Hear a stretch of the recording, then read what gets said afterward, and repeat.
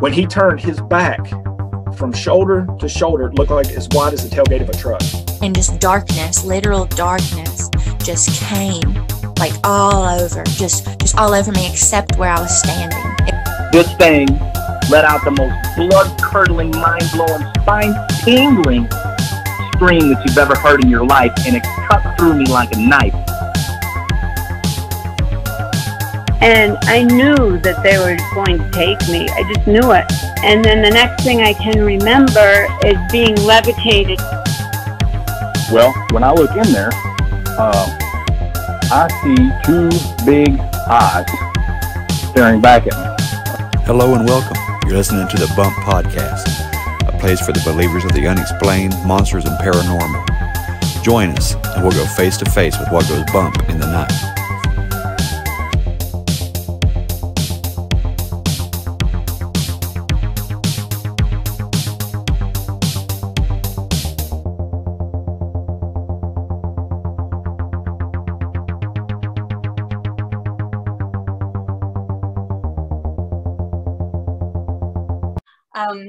Hi, Bo. Thanks for having me. My name is Joyce Robertson, and I live up near Man with my husband, Jack, of over 50 years. And I have two children, Michelle Akers from Logan, who's married to Chad. They have two children, Jackson and Connor. And my other daughter, our other daughter lives in Williamstown. Her name is Amy Isley, and she's married to Bill, and they have two children, Taylor and Cruz. And I am a member of the board of directors of the Our Coma Story Incorporated. And in 2014, I wrote a play called Mamie. And it's since been produced twice by the Our Coma Story. And we had very good attendance and good remarks made about it. I'm very proud of it. It's inspired by true events, and it's based on a lady named Mamie Thurman. And she was an attractive 31-year-old woman who, during the day, was considered a respectable lady. She was kind of a woman of the modern days in 1931. She actually worked outside the home. She worked at a car dealership for a while. She worked at a bank for a while. While she worked at the bank, that's probably where she met Harry Robertson, who was a bookkeeper at the bank and ended up being her landlord and her lover. She was married to Jack Thurman, who was a city patrolman. But Mamie, in June of 1932, was murdered, and her body was found beside of the road on Trace Mountain, or 22 Holden, as a lot of people call it. And her throat had been slashed from ear to ear. She had been shot in the head, on the left side of the head, 2 times, and her neck was broken. They found her purse, which had money, jewelry. Robbery was not the motive, in other words. And she was cruelly murdered. She was considered respectable during the day. She went to the women's club. She went to church. She played golf. But in the evening, she was a different personality. She was, in reality, a party girl, I guess you could call her. She frequented several places in Logan that the good ladies of Logan probably wouldn't have gone to while her husband was at work.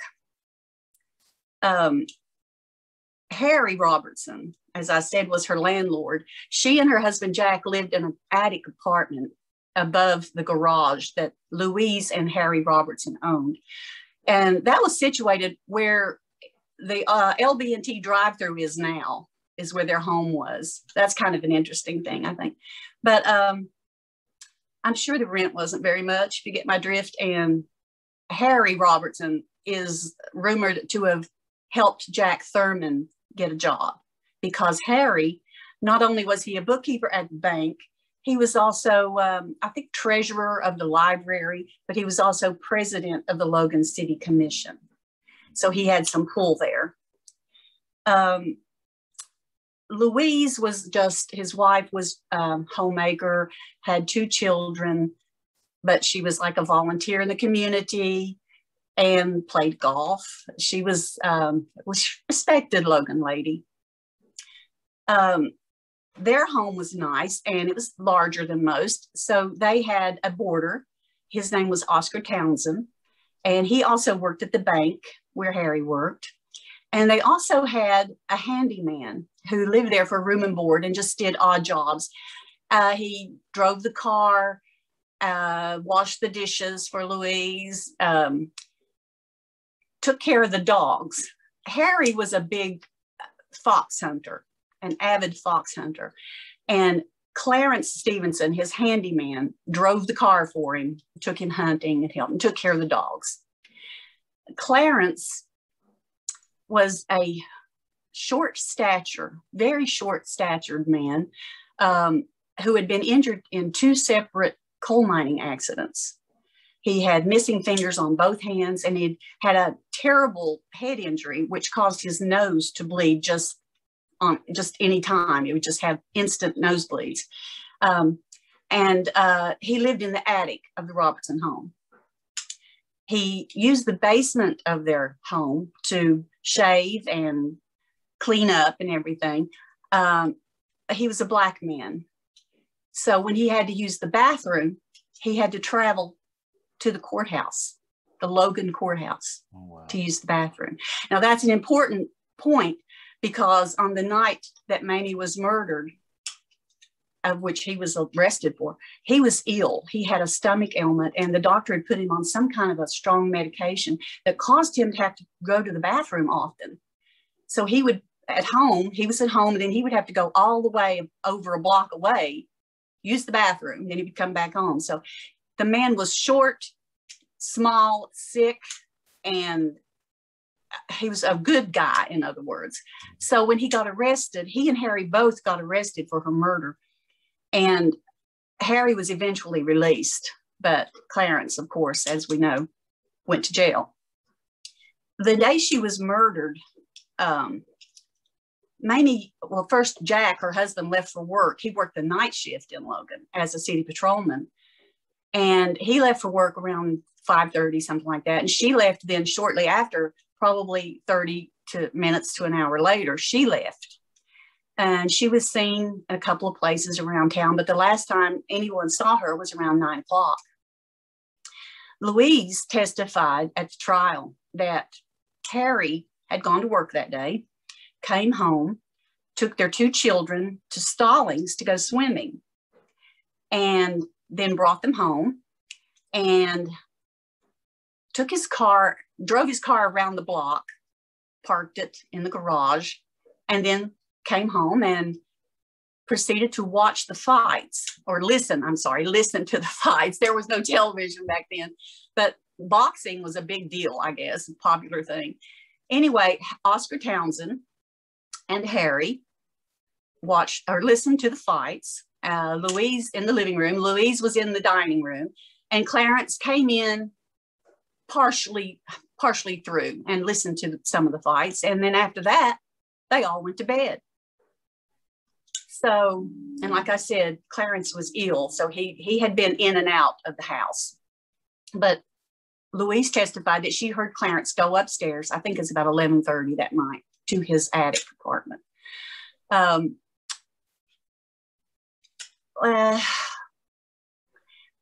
Harry was also not just a bookkeeper at the bank or Logan City Commission president and avid fox hunter.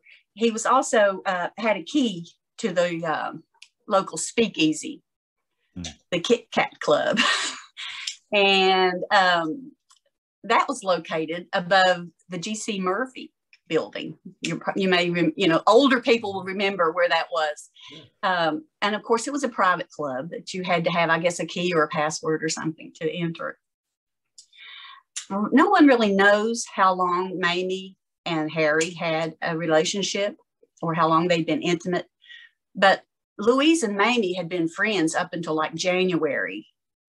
And then, as Louise testified at trial, they decided not to run around it, not to be friends any longer. She had no desire to be Mamie's friend. So I imagine about that time is when she found out about the relationship between Mamie and Harry.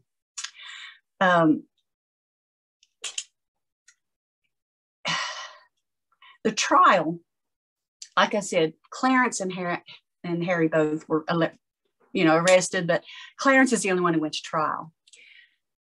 And it was held in a packed courtroom. It was like a carnival or a festival of something. It was like big news in Logan.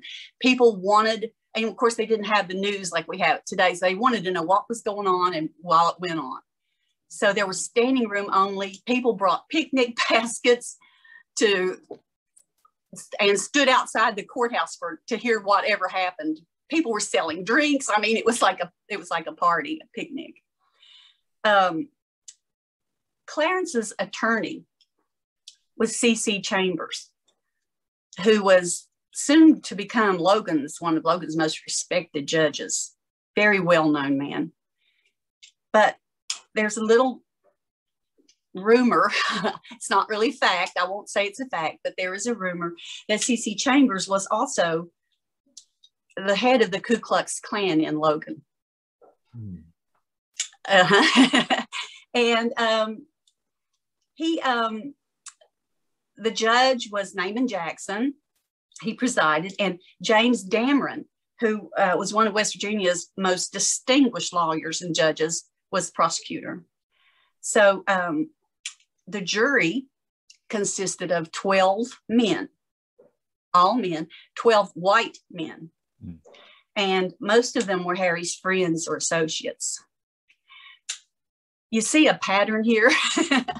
Anyway, among others, Jack Thurman, Harry Robertson, Louise Robertson, several deputies, several people, Fanette Jones, and even Clarence Stevenson testified. They all testified. Now, I mentioned Fanette Jones, and you think, who the heck is she? Well, she was a lady who owned a, quote, boarding house, unquote, up on the hill in Logan.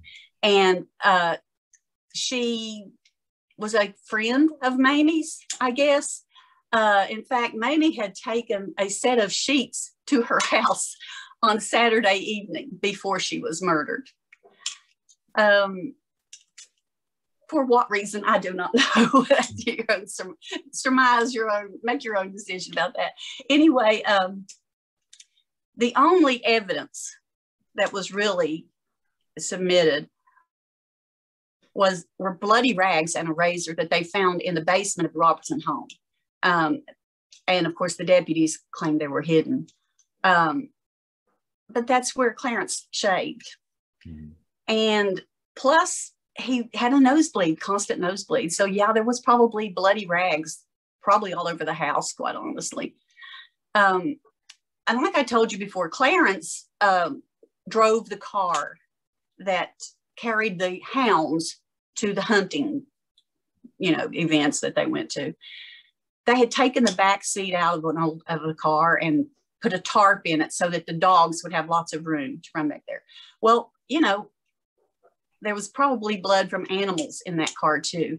There were a few drops of human blood discovered in the car, but it's back in 31. They didn't have the technology, the science to tell you whose blood that was. They could tell if it was animal or human, and that's all they could tell.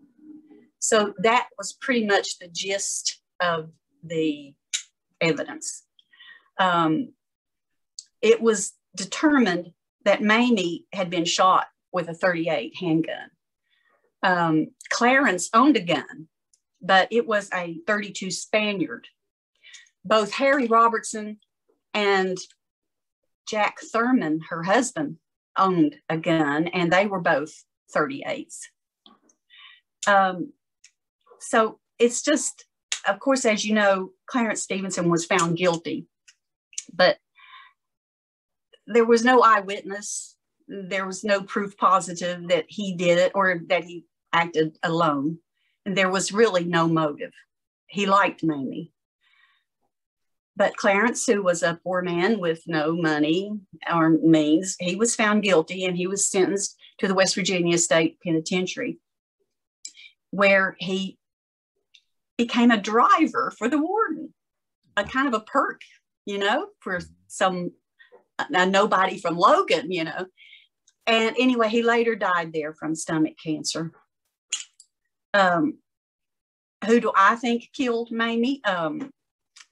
When I wrote the play, I tried to write it with facts that I'd learned, you know, and my opinion is that who killed her has changed over the years, actually. My first instinct was that Harry and maybe Louise killed her. They had their reputations to protect in Logan. I mean, him at the bank, her with the women's club, you know, they had reason they didn't want any kind of scandal to come out. But maybe it was because of that, and maybe Louise said, "Look, Harry, you got to do something." Maybe Louise got in a fight with her. I don't know. Maybe she got shoved down the stairs at their house or something. Anyway, I first thought that. And he did have a gun and he had a car, a way to get rid of the body. So I kind of thought that at first. And then I also think maybe Louise just had enough. And she got into it personally without Harry even knowing about it and said, "Look, I'm tired of you fooling around with my husband." And she maybe killed her and then had maybe Clarence help her, because Clarence would have done anything for Louise. He lived in their home. He liked them and they liked him. They took care of him. Yeah. But nobody really knows. There are stories that Mamie attended a house party at their house one evening with several people there. And she got drunk and then she got like belligerent and got in a fight. And there's a story that she accidentally fell and hit her head on the mantle or something. And then, you know, to cover it up, they finished her off and got rid of the body and then swore everyone there to secrecy. That may be true because you can't get people to talk about it. For many years, people have tried to get older people that knew something about it or knew something about her. They just won't talk about it. I mean, there's a couple of reasons they won't talk about it maybe, but that may be one of them, that they were actually eyewitnesses there and they don't want to get involved. Another story is that maybe she was at the Kit Kat Club, the upstairs above the G.C. Murphy, and that she got into a fight with Harry and accidentally fell or got pushed down the stairs there and broke her neck. And then Harry, who had a brother who's a doctor, they said the slash from her ear to ear was precisional. It wasn't just a ragged cut. Could have been done by scalpel. This is all projecture. I'm not accusing anyone of anything, but that's one of the stories that maybe his brother helped him get rid of her. Who knows? Then there's Jack Thurman, her husband. That's who I think killed her now, because he was a city patrolman who was out every night. And surely he knew what she was doing night after night. He had, she was an attractive woman who attracted attention. And I just can't believe he didn't know what was going on. And maybe he got tired of it. He came home that night around midnight, something like that, because a storm was coming, he said, and he wanted to make sure the windows were closed. She wasn't home. So we went back to work, and then he came back home the next morning, and she still wasn't there. He made a half-hearted attempt at finding her. I think he woke Clarence up or something, and they drove over to Middleburg and looked around, something about a rumor of a party going on over there that night. And anyway, no one had seen her. No one knew where she was. Anyway, he comes back home around 10 o'clock and lays down and goes to sleep. Well, if someone you truly love is missing and you don't know where they are or what's happened to them, how can you just lay down and close your eyes and go to sleep? He was used to being up all night because he worked. That was his job. Yeah. So that made it very suspicious to me. And there's so many sides to this story. It's crazy. Jack Thurman only made, let me think, what was it? $175 a month as a city patrolman. And after her death, he paid the Harris, which is now Honaker Funeral Home, over $700 for her funeral in cash. Now, where did he get that kind of money? I mean, that was a lot of money during the Depression. Yeah. And then he left there and went to Louisville and visited Mamie's siblings who were in a orphanage. And after she died, and he gave them some money. So I don't know where he got the money, because after she died, he was put on half salary until he was eventually not working at all for them, for the city. I don't know. Maybe he was innocent too. We won't know. But where would he have gotten all that money? He later died in an insane asylum in Louisville, Kentucky. Did her murder drive him insane? Was he already mentally ill and dangerously maybe? We'll never know. I was inspired to write this play while volunteering down at the concession stand at the Aracoma Story down at Chief Logan in the amphitheater. And I was working with another board member, Cindy Armstrong, and we were just talking about what kind of shows we would like to see the Aracoma Story do the following season. And she mentioned that her husband, Johnny, has always wanted to see a play about Mamie Thurman, but there wasn't one. And I said, yeah, I would too. Wow, that's a great idea. And I joke that she rode home with me that night because I could not get that woman out of my mind. Yeah. And I got on the internet and I tried to find what I could. There was not much on the internet. I read everything I could find about her. I went to the local library. Then I went down to the college, the community college, and looked at their microfilm files and got a lot of information there and started writing the play. And then I was lucky enough to see the court transcripts. That answered a lot of questions for me. For instance, the bottom line is, I think Clarence Stevenson was railroaded. I think he may have had something to do with helping to get rid of the body, but I do not believe he killed her. I do believe, though, that his testimony sealed his fate. He testified that he had been intimate with Mamie. And in 1932, with a jury of all white men, that was a death sentence. Yeah. Now, why he wasn't hung? He wasn't even kept in a jail in Logan. He was kept in Williamson, probably for his protection. Mm-hmm. But anyway, he was, like I said, found guilty and sentenced to prison. He did write his sister a letter while he was in jail and told her that he would never do anything to hurt the Robertsons, that he could never do anything to hurt them. So did he help them? I don't think if he killed her, he did not do it alone. He liked her, from all I can tell. And I just don't know who did it. And then, of course, there's where Mamie's buried, that whole situation. She was buried according to the death certificate at the Logan Memorial Park there in McConnell. Okay. But you can't find a tombstone there that has her name on it. The death certificate says she was buried taken to Bradfordsville, Kentucky. But there's no records there either of her body there. There is a story that a body was brought to Chauncey, the cemetery at Chauncey, and buried. And when the person who was digging the grave said, "Who is this?" they said, "It's that so-and-so that was found dead up on Trace Mountain."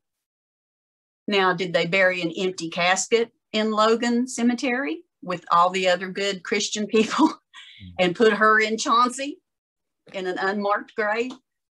I don't know, but that's one of the stories.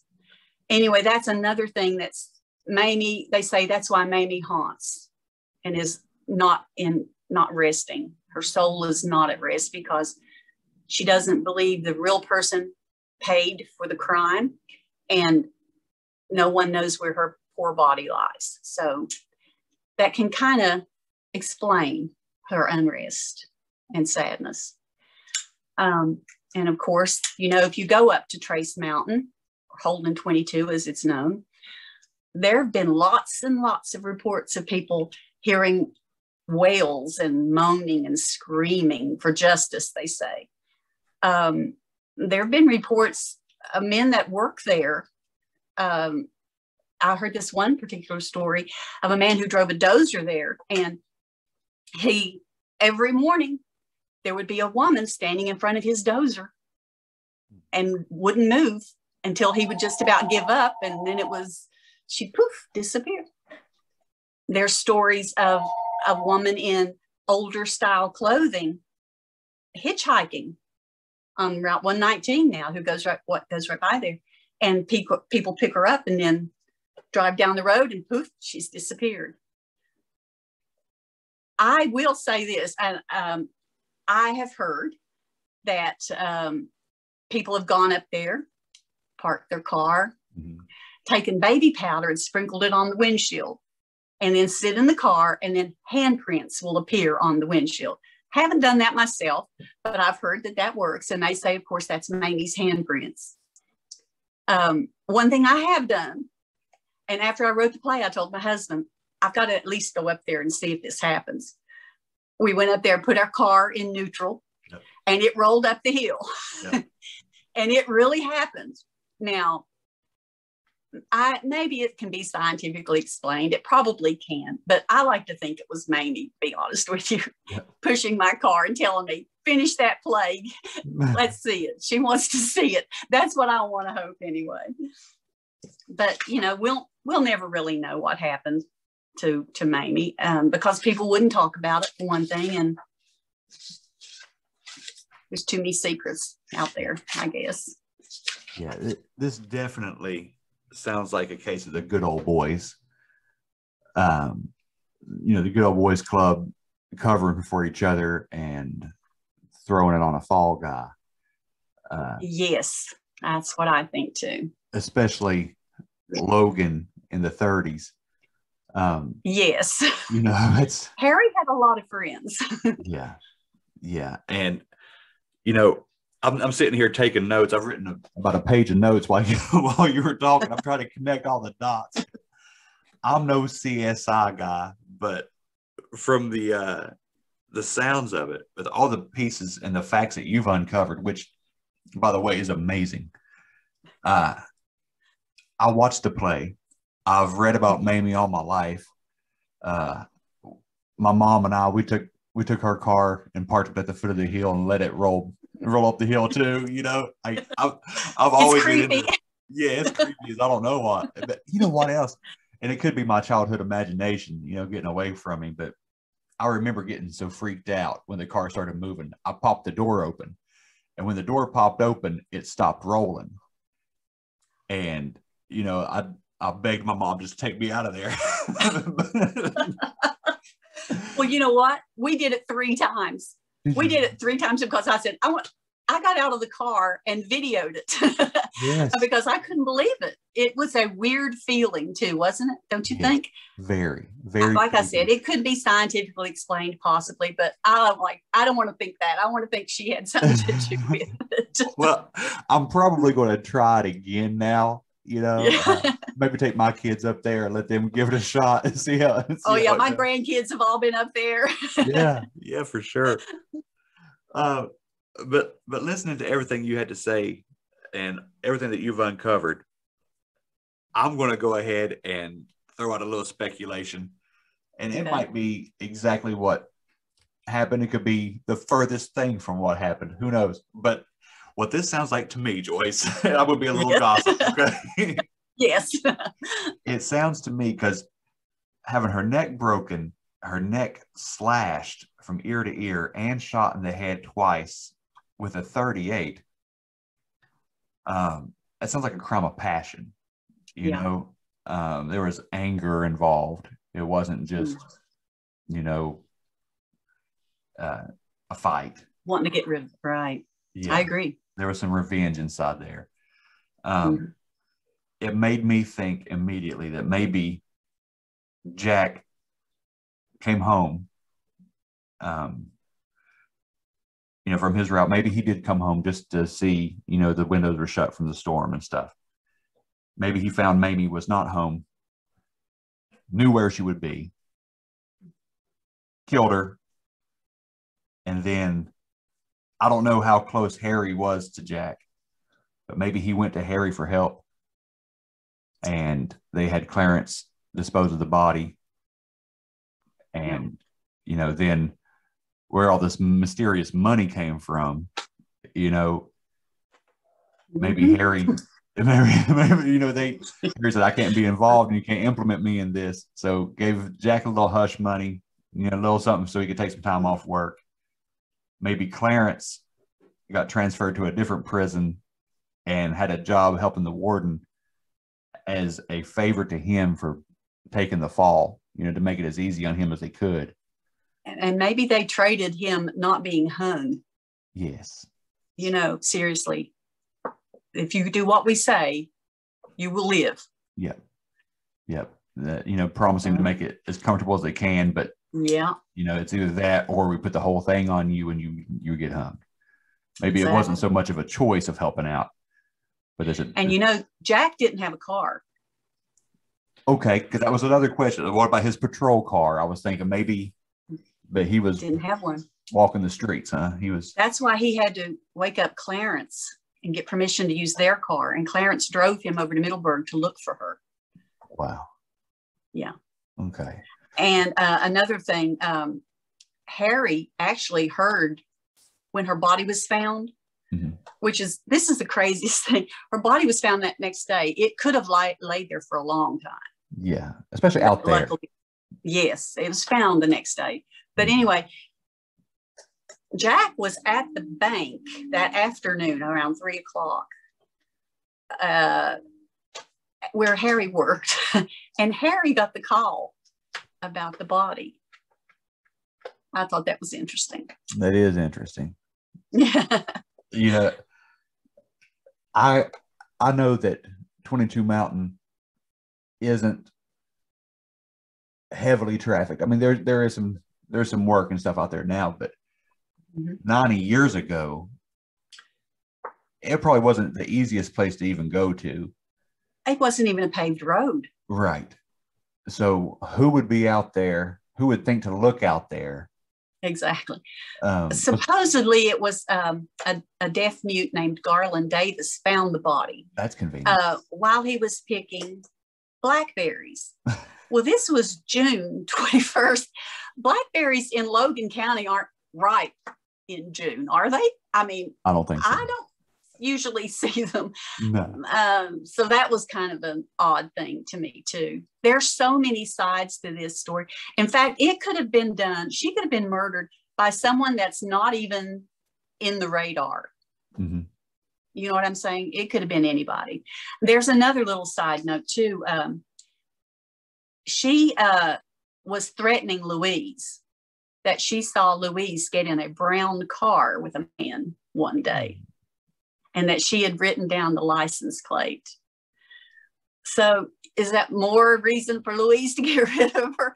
Or maybe it was a totally innocent event. I don't know. But wow. I'm glad to hear you like the play, though. Oh, yeah, I absolutely love the play. I love the play. And another thing about 22 Mountain, or that's what we call it, 22 Mountain Road, Trace Mountain, whatever you want to call it. A few years ago, my dad and I decided to do a little stealth camping. And it's probably not the most legal thing to do, to be 100% honest, but we found a place up there at the top of the mountain. You know, there was a little flat and the trees were spaced out just right. So we decided to do a little hammock camping overnight up there. I think I've seen photos of that. You probably have. And, all night long, we talked about that. Pay attention tonight and see if you hear anything. And can we hear Mamie? And we did hear we heard some partying going on. And, there was, beer bottles clanging, and you could hear a woman laughing and stuff like that. But unless Mamie was throwing a party, I didn't hear anything up there. You probably hear four-wheelers nowadays. Yeah, no doubt. No doubt. Yeah. Well, that's such an interesting story. And you're right. Mamie does kind of stick with you. And, people that listen to the show, I hope that they do some of their own research and get into this story, because outside of our area, if you get out of Southern West Virginia, most people won't have heard of Mamie Thurman. But this is one of those true crime murder mysteries that, will never go away here. This is. I don't think so either. Yeah. However, we did have some people from North Carolina who came up specifically to see the play, really? Who had just heard about it somewhere. I didn't know them. No one knew them. They liked to go to plays, and they'd heard about it. So they liked it, they said. Wow. But there's just so many sides to this that I would love to hear. If somebody knows anything different or new, I would love to hear it. Yeah. Because there could be so much more to it. Well, see, Logan was a hopping town in 1931. Yes, it was. It was a boom town, actually, in the 20s. And the speakeasy was, had a lot of people, members of that were important people. Yeah. And who talking about would want you to be quiet about stuff. Yeah. And the guy that went on to become a judge, and it's believed that he may have been involved in the Klan. It's just poor Clarence never stood a chance. No, he didn't. And I wish that there would be some kind of DNA still around. Some blood samples that could be tried now to exonerate him. Yeah. But I guess those days won't come either.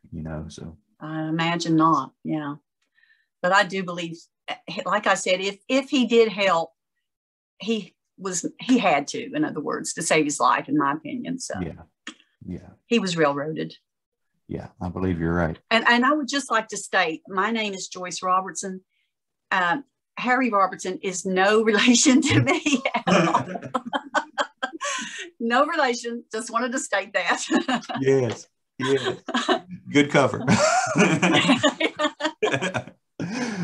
Something else I heard. There was I think he was the sheriff maybe at the time, or maybe he was just another one of the police officers. There was an elderly man he passed away within the last 10 years or so. His name was Harry Dingus.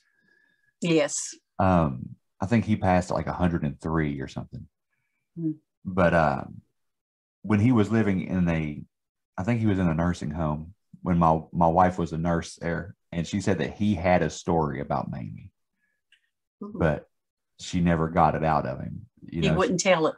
She didn't get the story, but he knew, or alluded that he knew what went on.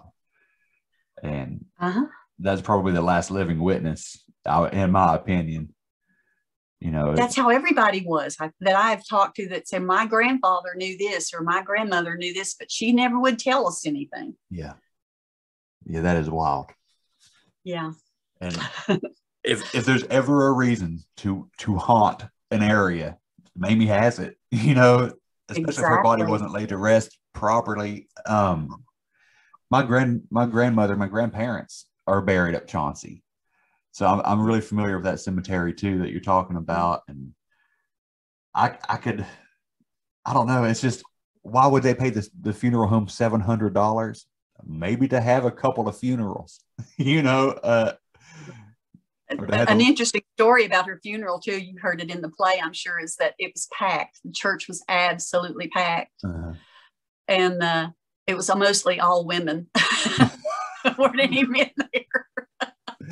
Yeah, I can see that's that. An interesting fact, in my opinion. Yeah, a lot of bitter women and yes, guilty who men wanted to make staying sure home. she was gone. Yeah, Wow. You know, she wasn't from Logan. Mamie wasn't from Logan. She came from Kentucky. Really? Okay. Yeah. Yeah. I think she lived in Logan about 8 years, 7 or 8 years. Is that why guilt-stricken Jack was in an asylum in Kentucky? Probably, yes. They came from Kentucky. Okay. Yeah. And she was Mamie Morrison, by the way. And her father built several buildings, I think, in Logan. That's probably how she ended up in Logan. But that's the only attachment I can see to Logan, is that her father had been there or lived there or worked there or something. Yeah. Because why else would they come all the way out here? Yeah. Wow. Well, Joyce, I really thank you for sharing this story with me. Oh, you're absolutely welcome. It's my pleasure. Are there any other stories that you want to share? Maybe talk about your upcoming play. My new play? Yeah, your screen. Oh, I would love to talk about my new play. I've written another. I'm not a playwright, or at least I guess I am now, yes, aren't I? When I wrote Mamie, I'd never written a play before, and I didn't even know the correct format. But so I had to learn how to do that too. But after that, since then, I have written a play called Coal, and it's also inspired by true events and takes place in 1921 in Logan. In 1921, Logan County, West Virginia, coal miners were non-union, and they worked long hours in dangerous conditions. They had to buy their own mining supplies. They lived in houses owned by the coal companies. They were paid per mined ton in the coal company currency called script, which they then they could only spend at the coal company's own store. And in 1921, in August of 1921, thousands of union miners marched through Boone County on their way through Logan County to Mingo County in an effort to organize them into the union.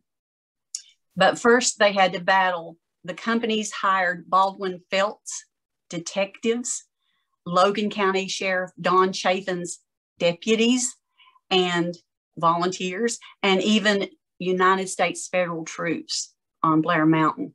Mm-hmm. This play is the poignant story of the Coleman family. Jake, who was a coal miner, a non-union coal miner, who mined and struggled to take care of his family. His son, Matthew, who was just a teenager who wanted to be a union miner. His daughter, Laurel, who worked in a coal company store. And his wife, Opal, who just struggled to take care of the whole family. And she had high hopes and aspirations for all her family. The story tells about their constant suffering and immeasurable determination and unending strength and courage. I'm very proud of this play. It has won second place in West Virginia Writers Contest in 2019. And I'm really, really hoping that we can produce it down at Chief Logan at the amphitheater this summer, hopefully, because this is the 100th anniversary of Battle of Blair Mountain. I'm very proud of this work because I believe it's local history that needs to be kept alive. I mean, just about everyone in Logan County, Southern West Virginia, has an ancestor or a relative that either worked in the mines or works in the mines. And it's an important piece of history that I think everyone should know. Anyway, I'm proud of it and hope we get to produce it soon. Yeah, I hope so too. And congratulations. And I would like to, congratulations very on that. much. That's a major accomplishment, especially being young at playwriting. You know, your second swing and you're winning awards. You know, so I think that's amazing. These are inspiring stories, though. You know, it's an inspirational things going on with people that you know. So yeah, it made it easy, quite honestly. Yeah. Wow. I would like to say too that Mamie won West Virginia Broadway World Award for Best Original Play, and we had an actor, Mitch Vance, who was the narrator, who won Best Actor. So I was very proud of that too.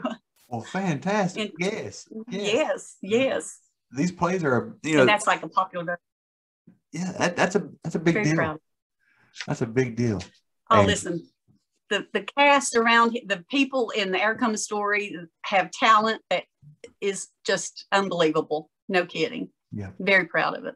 Yeah, I agree with you. And I wanted to thank you for bringing these local legends and historical events to life, because that's exactly what you've done. Thank you. You brought them back to life. And I watched that play. Like I said, my wife's a tough critic. That was her favorite play. And my daughter, she's 16. And I just told her before I come down here, I said, I'm going to go down here and talk about Mamie. And she's like, I did a report on Mamie. Like she's like, she's like excited about awesome. This as I am, So you're doing a service to everybody here. And I really appreciate you. Thank you. I enjoyed this. I enjoyed talking about it. Yeah, well, Thank you both.